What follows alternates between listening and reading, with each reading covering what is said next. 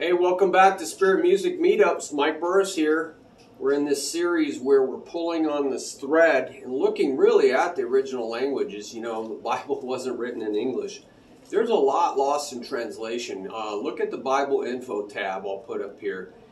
And there's 900 translations. Which one are you going to read? I've looked at so many of them, 55. And compared it to the Greek, and there's just so much left out because they're trying to save print space. You know, agathos, God, only God is good. That word is, you know, wow, 17 words in English to try to describe one word. So I don't think the word good is going to come very close. Kalos, we saw in the last video, is another word for good. For like good soil, the good soil that we have to be. And that's kalos is again takes a lot of words to explain, not as many as agathos, but it's you know, like when you're a gardener, when you look at soil, you can tell if it's good soil or not for that plant. There's different soils for different plants.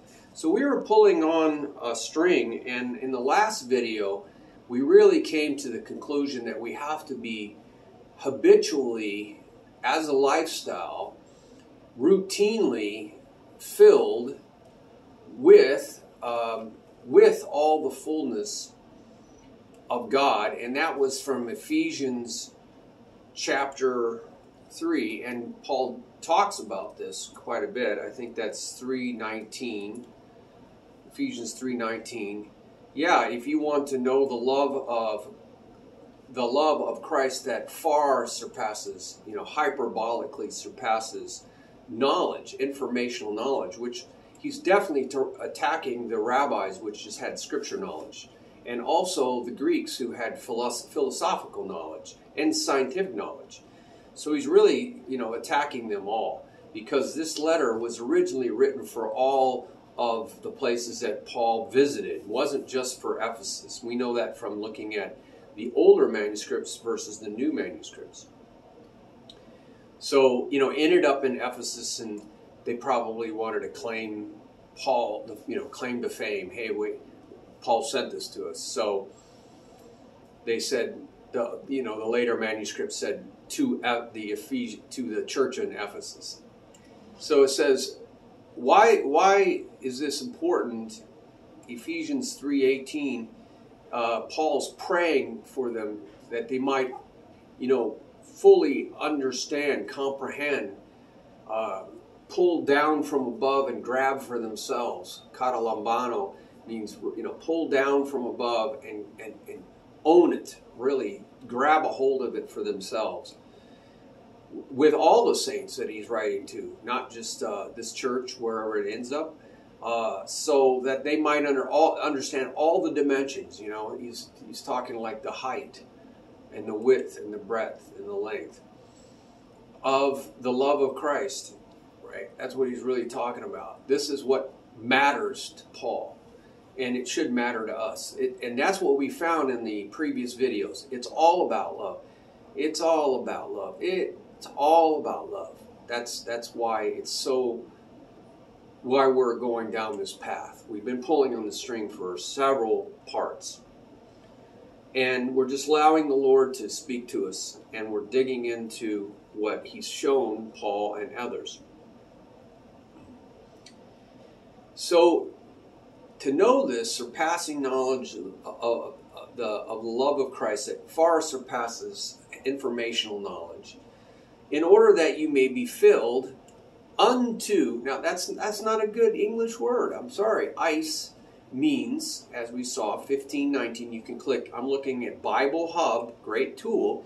Also a great tool is Classic Net Bible, and you can click on these Greek words and you'll see that ice is a preposition, and it means motion into which you penetrate or connect or make union. So you know that branch we started, John 15, must connect, meno, connect into the vine and remain connected. That's meno. But it has to connect into the vine, which is Christ. We have to connect to Christ. It starts, but it must continue. And so that connection, that union, that is a penetration. And that is the purpose or result of this motion. So see, there's so much in the Greek words. So that you may be filled, and that means completely to the brim. It's a plero, filled to the brim, not just a little bit, but filled to the brim, right up to the top. And that's that motion toward what? Penetrating into or making union with what? The fullness. What? All the fullness, the whole, the entirety of the fullness. Pleroma is the complete fullness of the God, not one of their other gods. And he says that in Ephesians 3:19. But then he goes off and he talks about some things like Paul often does, a little side argument. And then he comes back in Ephesians 5:17 and he says, I don't want you to be foolish. Don't be foolish in these times, but instead understand what the will of the Lord is. Now, he doesn't tell them what the will of the Lord is, because in most of the New Testament, it's not explicitly stated. Why? Because it's not the Old Covenant wrote out the will of God. 613 commandments. In the New Covenant, he's not going to do that. But we try to do that. We can't do that to the New Covenant, because Acts chapter 2, verse 17 and 19 explains what the way of God's communication is. It's not the only place, but that's a good place to look. The way God's going to communicate in the last days is through prophecy, even dreams and visions. And that's how he's going to speak to his servants. These are not so-called Christians, churchgoers. These are God's servants. So, I want to serve, I want to follow, I want to be God's slave. That's what servant means. So sunimi, this understanding, is the verb of connecting the dots, putting things together to come to a conclusion. Now, in the world, the so-called understanding ones, that's like the rabbis, right? They understand God. Oh, yeah, they really know him. Jesus said they don't know anything about God. So that connecting the dots, right? This takes time. Connecting the dots, what the will of the Lord is. In other places, Paul uses the word dokamizo, which means to investigate or to look deeply into, kind of a Sherlock Holmes.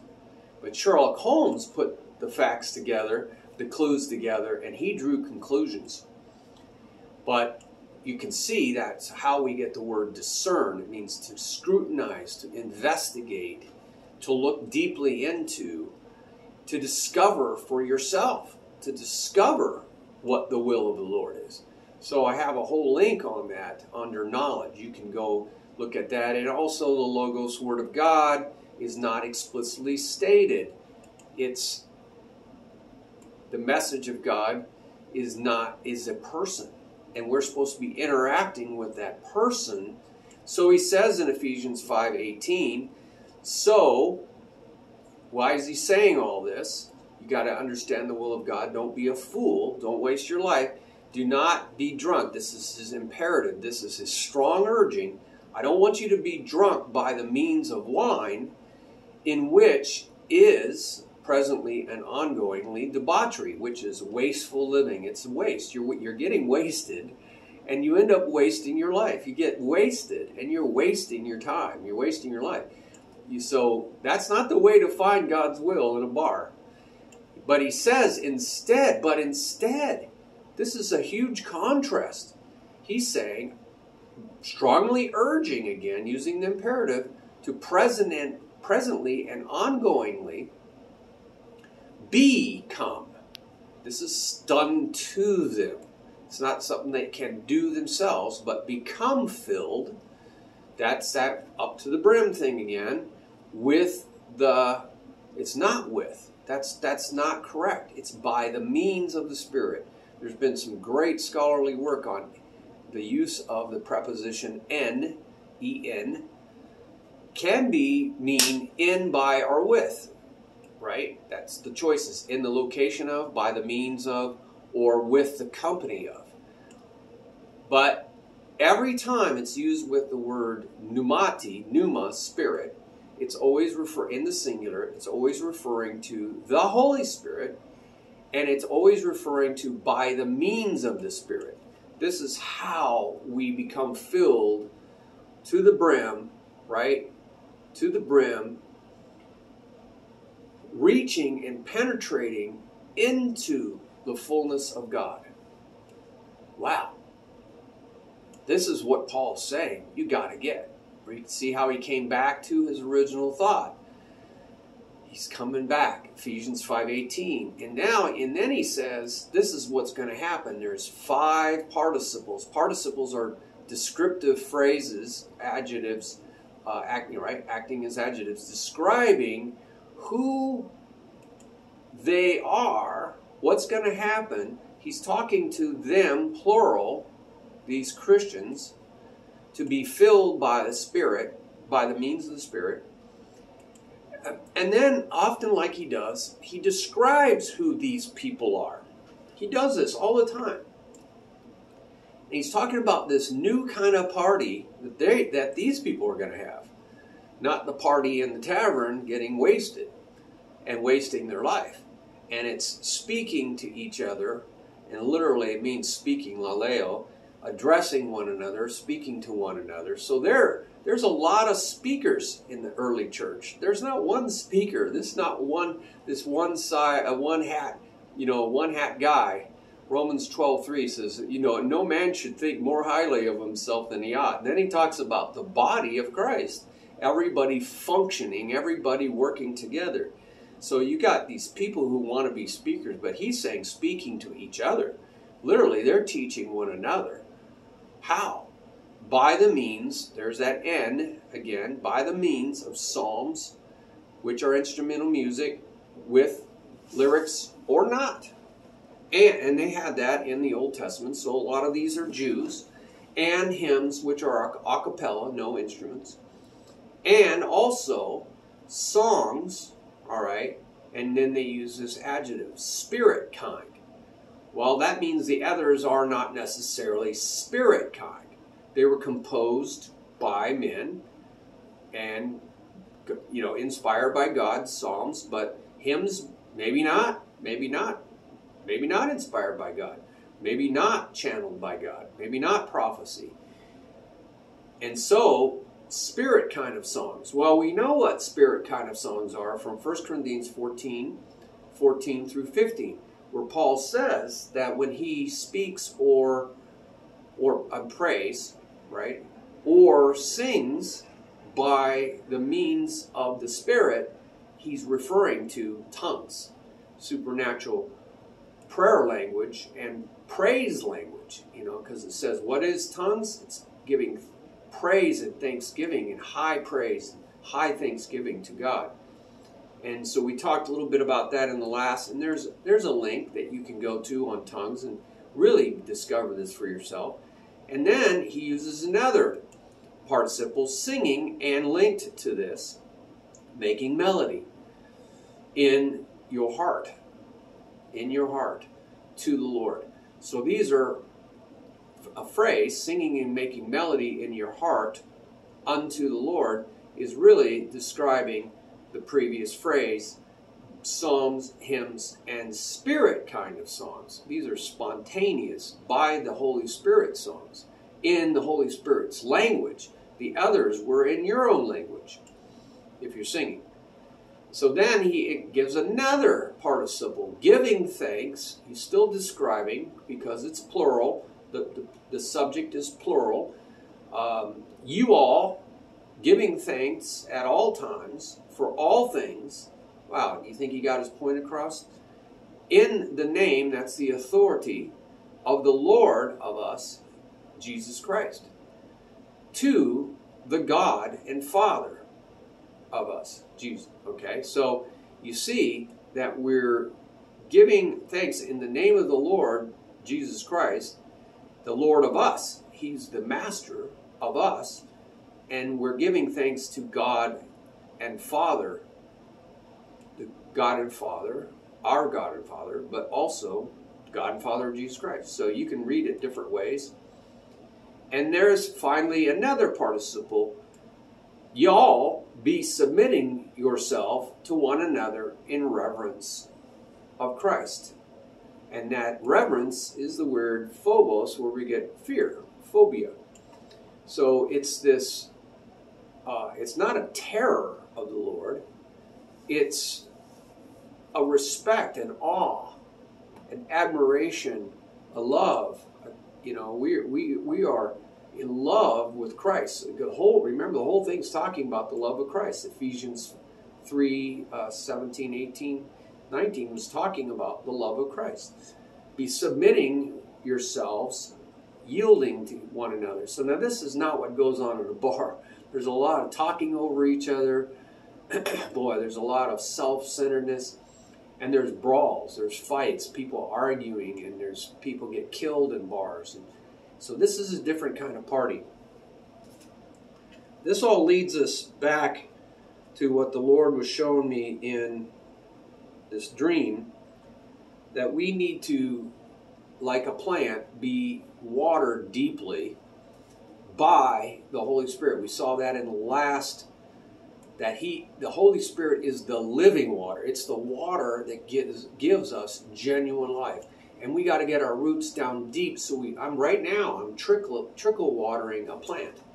So while I'm in here, it's going really deep so that the roots follow that water down deep. And that's how you really will produce great fruit. And that's what we need to do. We need to, I'm talking to myself, I'm preaching to myself here. We need to drink the water deeply. The living water, and we saw that in the last, is the Holy Spirit, the last video, is the Holy Spirit. And that's this filling up to the brim until we are just filled up to the brim with all the fullness of God. Wow, don't we want the abundant completeness of God to play aroma? Wow, and we do this by the means of the Holy Spirit. And Jesus talks about this living water that will gush up, will leap up out of us, so that we never we'll never have an empty well. That's what he says. You'll never be thirsty again. That's referring to, you know, like the thirst in a desert, you know, desperation, emptiness. You're about to die. You're just ready to die. And you got to go find water. Somewhere in the desert, you got to find water or you're going to die. And he says, you'll never have to worry about that again. If you go for me, the Messiah, I'm going to give you, and he's talking, and he says in John 7:38, he's referring to the Holy Spirit that was going to be given after he raised from the dead. He had to raise from the dead to give the good gift of the Holy Spirit. He told them, you've got to wait in Jerusalem. I think there's a lot of Christians that are in between.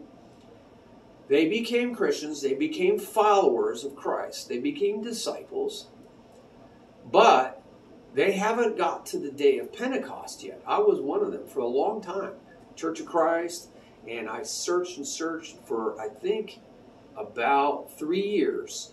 I did not have that experience, and then I had the experience 2 years later again, and then I've had it many more times. So there's a link out there on my baptism in the Holy Spirit. And my experiences with it. So it's repeated. We found that this filling by the Holy Spirit is a habitual lifestyle. That's what he's calling them to. And we see through the book of Acts, the same group of Christians getting filled by the Spirit, the same over and over and over. It's the same group of Christians and others being added to that group. That's interesting. And so some people we see 5 times being filled by the Spirit, and Peter filled, and filled by the Spirit. But this is the same group, and the disciples were all filled by the Spirit and spoke boldly. You know, so it's the same group of people, and others being added to the church. So this is something that we are pulling on the string of. How do we get filled by the Spirit? See, that was the question on the last video. And this filling by the means, it's not filling with the Spirit. You're really being filled with God.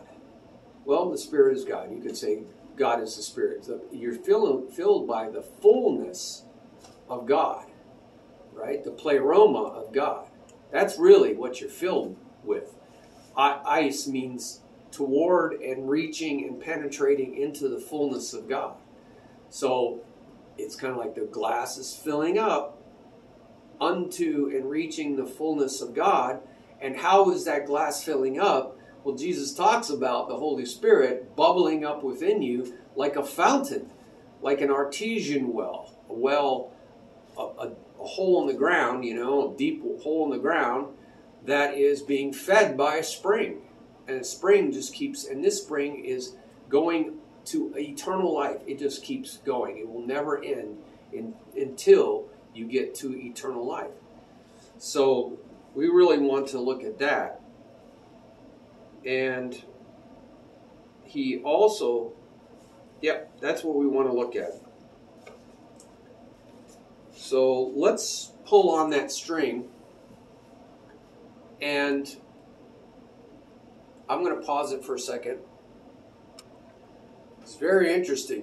I got very thirsty all of a sudden, and so I reached for the water.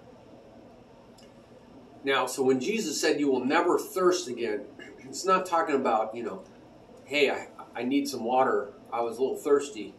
That word there is like on death's door thirsty. Like you're going to die out in the wilderness if you don't get water thirsty. So, again, English kind of really dropped the ball, right? It really dropped the ball. So you want to look at things in not Bible Gateway. You want to look at things in Bible Hub and Classic Net Bible. I think those are two of the easiest tools. There's others out there, and some charge you. But, man, I feel much better, right? And that's what I believe Paul was trying to tell us, is that you're going to feel much better if you keep drinking from the Holy Spirit. So in Bible Gateway, in the English Standard Version, I'm going to look at drink. I'm going to look at the word drink, see what happens. I'm going to look at the word drink and spirit, typing that in the search box. English Standard Version is the version that I used in 5 Bible colleges. It's very succinct, and it's been used for doctrine, but again, it's limited too. They're all limited. 900 translations are very limited. So I just saw that for the kingdom of God, Romans 14:17, is not a matter of eating and drinking. And the context is the Jews had all these dietary laws, and there was Christians that coming out of Judaism, and they come to faith, and they know that they don't have to follow these rules anymore. But there are new Christians coming out of Judaism that still feel like they need to follow these dietary laws. And Paul calls them weak in faith, but he's telling the strong in faith, hey, don't beat them up. It's not very loving to do this. You need to help them. It takes a while to come to the knowledge of the truth that will set you free. It's not an overnight thing, so love them in the process.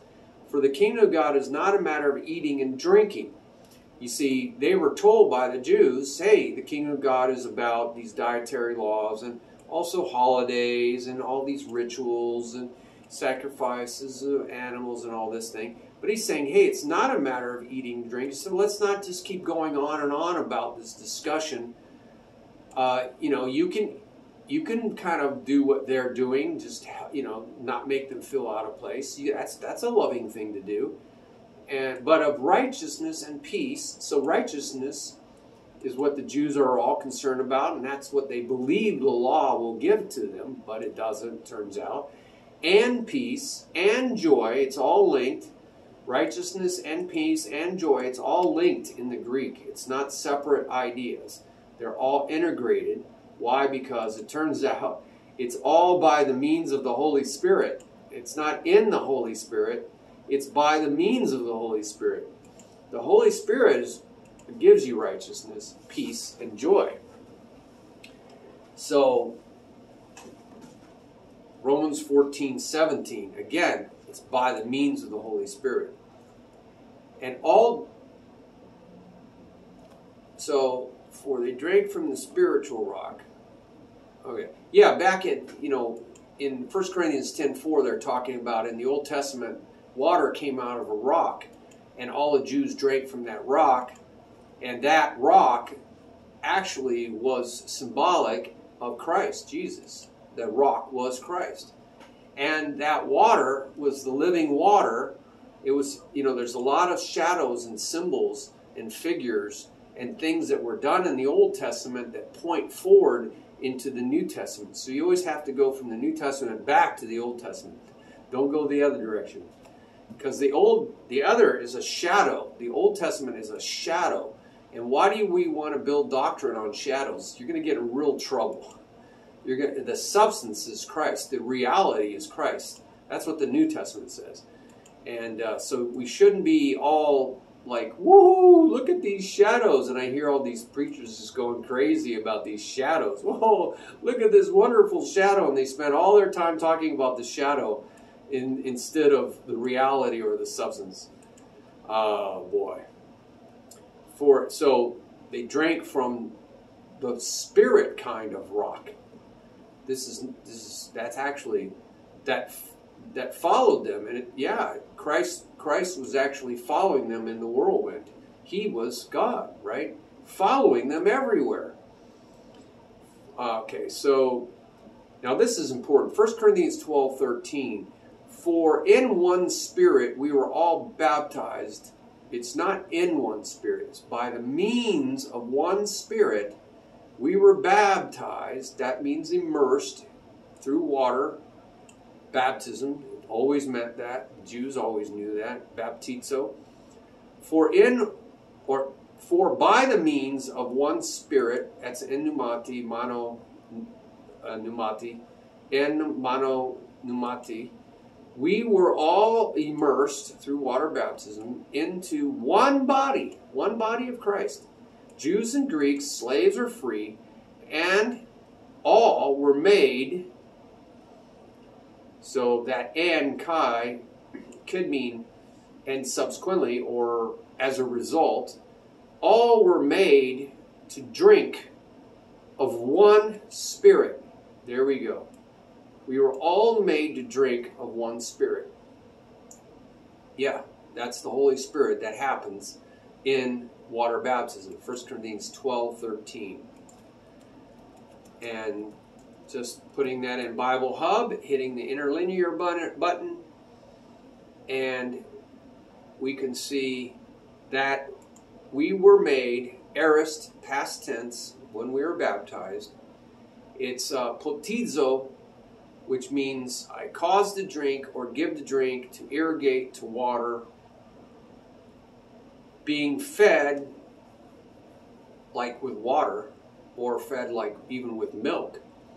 When you're a baby, given to drink, to furnish drink, to make to drink. So to saturate or imbue. So you're made to drink, caused to drink. So you were caused to drink, and this was done to you. It's in the passive. So I don't know if you caught that in the English. But we were caused, we were made, it was done to us to drink, all of us. All of who? Those who were baptized into one body by the means of one Spirit. That one Spirit is what made us to drink we were made to drink one Spirit. We were brought that in, we imbibed it, it came into us, the Holy Spirit dwells in us, and we are now one body of Christ. So, wow, that's good to know. So, let's ask the Lord, where do we go from this? So in the baptism, we drank in the Holy Spirit. And it was aorist. It was happened in our past when we were baptized, and this made us one body. And where can we go from this, Lord? This is where we listen.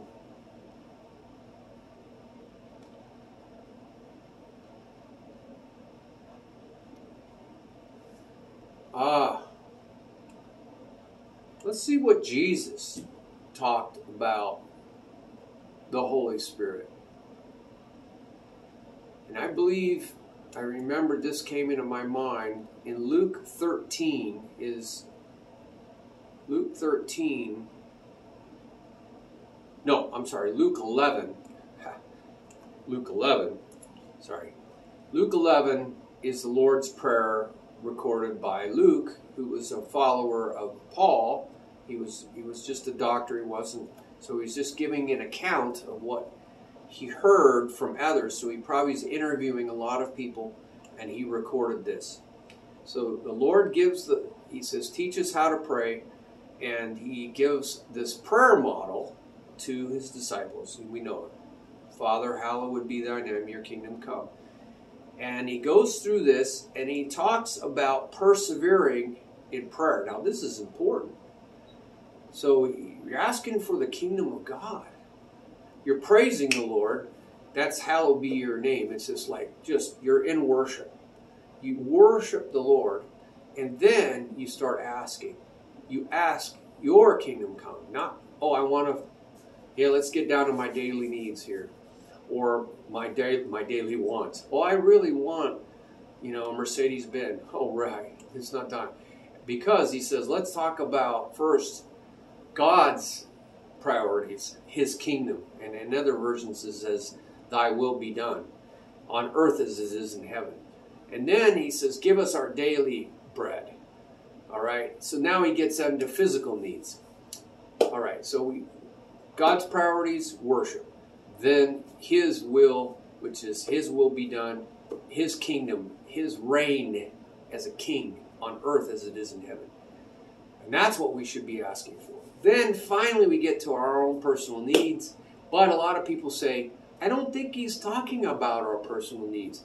Because a lot of places, when it talks about daily bread and not living on bread alone, but on every rhema word that comes from the mouth of God, and that Jesus is the bread of life, and we're supposed to be totally focused on Jesus. Jesus is our bread of life. And so, shouldn't we be asking for the bread of actual, real life, which is Jesus Christ, which is really about the kingdom. So it's really a continuation of thy kingdom come. How does his kingdom come? It comes through Jesus Christ. Jesus Christ is the King of kings, the Lord of lords, so he is our daily bread that we can live on.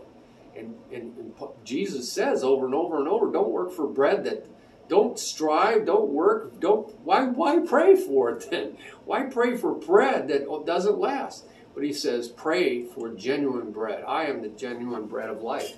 This is what you ought to want and work for. This is what you should be traveling around for. Come after me, not for the bread that I'm going to give you, this physical bread. You should be coming after me. You need to eat of me.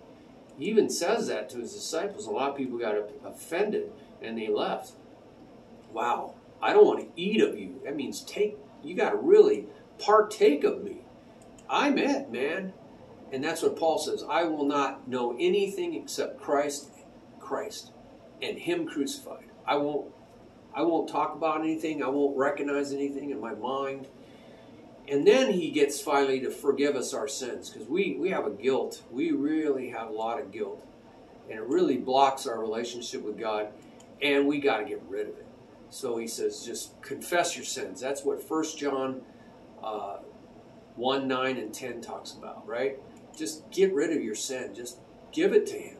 Forgive us our sins for we ourselves forgive everyone who is indebted to us.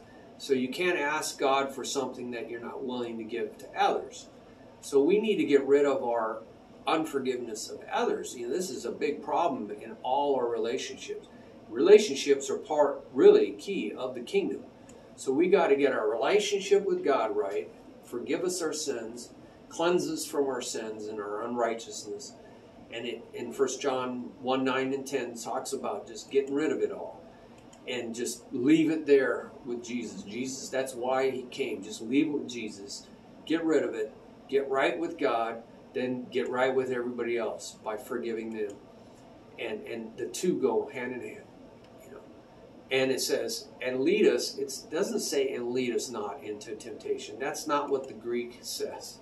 So this English is just poor. Poor, poor, poor. It's not, and lead us.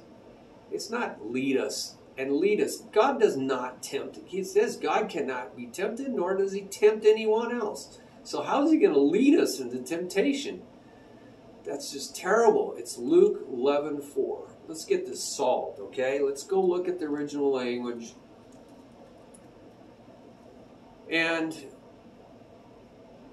But deliver us from the evil one. Really, it's singular. It's not evil plural.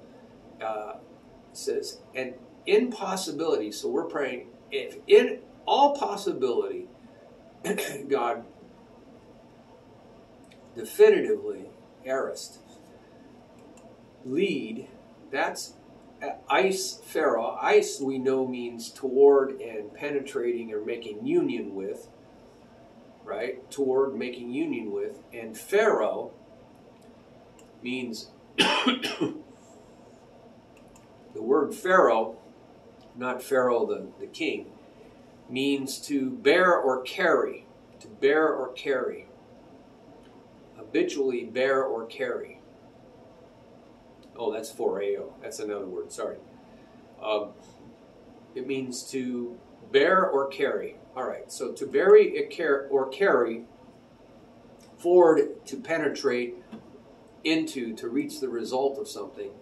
So they say eis pharaoh means to bring, there's a carry, bring or carry, right? Unto making union with or into something. So bring or carry or to bear.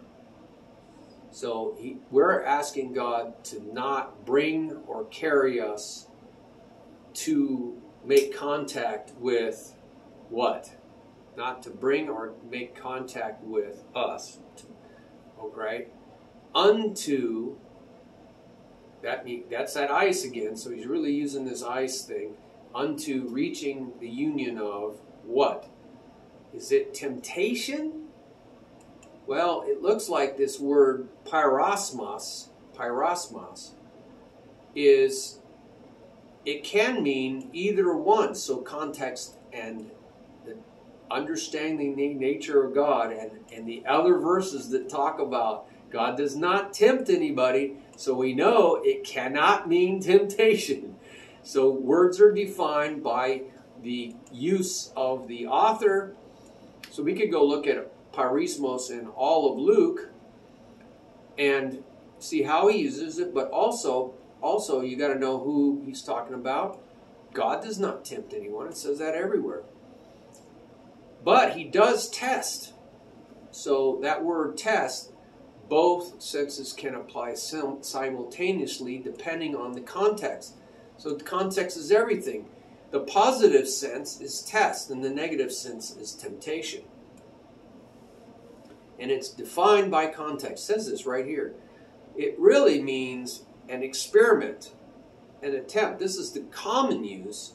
An experiment, an attempt, a trial to prove something. To prove something. The trial of man's fidelity, his integrity, his virtue, his constancy. This is a trial of God by men. It's to find out what you're made out of. It's to prove what you're made out of. And we're praying, God, I don't want to go through trials and troubles, right? Tribulation, persecution. The Christians were going through a lot of this. So he's saying, don't bring us to this. You know, if in all possibility, I want to learn from you directly. I want to learn, humbly. I want to learn as a son. I don't want to have to learn through troubles. A lot of people don't learn from other people. They have to kind of, what do they call it? They learn by hard knocks. Or how's that go? You know what I'm saying? They learn by trial, by doing, by going through troubles. And they go, oh, I'll never do that again. I remember when this comes right into my head, when I first bounced a check, when I was first learning, got a job, and I wasn't watching my account, and I wrote a check, and there wasn't enough money, and I got dinged so many times. By the time I realized what was going on, I had like $125 of insufficient fees, and I think I pleaded with the bank manager, and I only had to pay one of them $25. So, but wow, it was a painful experience. It was a trial. It was a tribulation. It wasn't a temptation.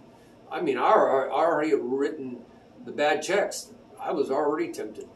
So it's not about that. It was this, I had to learn a lesson to keep a checkbook with a running balance, so I knew at all times, if all the checks cleared, how much money would be in my account. And I wasn't doing that. And I learned that lesson the hard way. So that's what I mean. Some people don't learn their lessons except by the hard way. But we're saying, God, we don't want that. We don't want that. If at any possibility, teach me. I open my ears that I might hear, open my eyes that I might actually really see to understand, open my heart that I will understand and feel what you're trying to say. And so then Jesus said, boy, we got a little off here, but that's upsetting. That English translation is using something that doesn't fit. So, hey, you got to look outside of these English translations. And Jesus said to them, which of you, now he's going to really press this idea of perseverance. Which of you who has a friend will go to him at midnight and say, friend, lend me 3 loaves, for a friend of mine has arrived on a journey and I have nothing to set before him. And he will answer from within, do not bother me. The door is now shut. My children are with me in bed. I cannot get up and give you anything. See, they had little small houses, so you could hear from bed. You could hear from the bed. I tell you, though, he will not get up. He will not get up and give him anything. I tell you, though, he will not get up and give him anything because he is his friend. He already said. Yet because of his impudence, he will rise and give him whatever he needs. Now that sounds very negative. Because of his impudence? You see, this translation is saying that, how dare you? So let's go look at Luke 11:8. Luke 11:8. It's really the Greek word, because of his persistence. It's anadeia. It's like a shameless persistence. Almost like he's in greed, but it just means he's not ashamed. He's shameless. He's desperate. Maybe he should have been doing that at midnight, It's unembarrassed. It's not, it's not a negative thing. He's just unembarrassed. He has unembarrassed boldness. Okay, so now see how that makes a lot more sense? Because of his unembarrassed boldness, his friend will rise from the bed and give him whatever he needs. Now, he's saying this, and I tell you, ask and it will be given to you. So he's using that to illustrate that you need to persevere, and you need to have unashamed, unembarrassed boldness when you come to the Father. We find in a lot of writings, there's all kinds of evil battles going on. It takes quite a long time sometimes for angels to get to you through the fierce battle that is going on in the heavenly realms, in the spiritual realm, right around us, right now. I tell you, ask, and it will be given to you. Seek, and you will find. Knock, and it will be open to you. Now, it just sounds like in English that he's just saying, hey, I asked. I hear people say, oh, I don't believe in God anymore because I asked for my mom. I asked one time, I pleaded with God for my mom to get better, and she ended up dying. And it will be given. And I sought that, and I knocked on the door, and it will be open to you. Now, I think a lot of Americans are just, fast food. They want it right now. And if they don't get it, they kick and scream and cry, and they say, well, I'm never going to go back to that restaurant. Right? That's what they do. And they do that with God. But I know Christians in Asia, personally, I support some missionaries. They do not take no, because they know there's a spiritual battle going on. It's not God's fault for not showing up right then and there. And we don't know what else God is trying to do by your perseverance of prayer, right? We don't know. So if you don't persevere in prayer, then you will never see the result, and your faith goes out the window. But they do. They don't take no for an answer. They pray until you're healed, because they know that there is a war, and they have to fight the good fight. And we are wimps. They see miracles. Man, they see miracles. Usually within 3 weeks to a month. And bam, they see divine healings. People that have cancers, no cancer, gone, bye-bye, bye-bye. They see epilepsy, they see demon possession. It's all demonic. All the sickness is all demonic. And you're fighting war. Ephesians 6, warfare. We give up. And Jesus is saying, don't give up. Wow, let's look at it in the Greek. This is important. The Lord is telling us something about something coming up. I feel it. Do you feel it? Do you feel it?